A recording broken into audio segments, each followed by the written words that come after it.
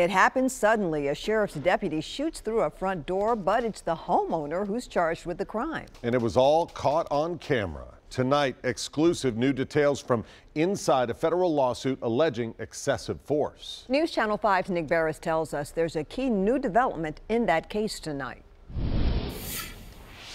We've learned that the criminal charges against the homeowner who was nearly shot have now been dismissed, and that's sure to fuel the argument that excessive force was used. The video is dramatic. August of 2018, and Cheatham County Deputy Doug Fox fires 8 rounds through the front door of Mark Campbell's rural home. Do what, Mark? You good?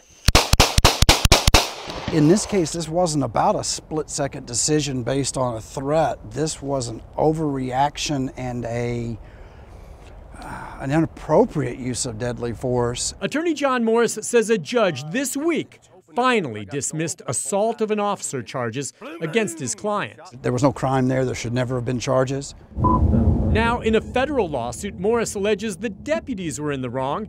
The body cam video is the key. That video shows deputies Fox and Chris Austin investigating 2 911 cell phone hang-ups from an unknown location in the general area. It's after dark, and the deputies approach Campbell's home. They knock, but never identify themselves before calling out to Campbell. Come on out, Mark. What's up, man? You got a gun? What's going on, Mark? I got one too. At that moment, you see Sergeant Fox turn and pull his weapon. Seconds later, he fires. Do what, Mark? You good? The deputies said they saw Campbell open the door with a weapon. Campbell concedes, as you heard on the video, that he claimed to have a gun. He said he did so because he was scared and didn't know who was outside. The video only shows Campbell peeking from behind the door. No gun was ever found.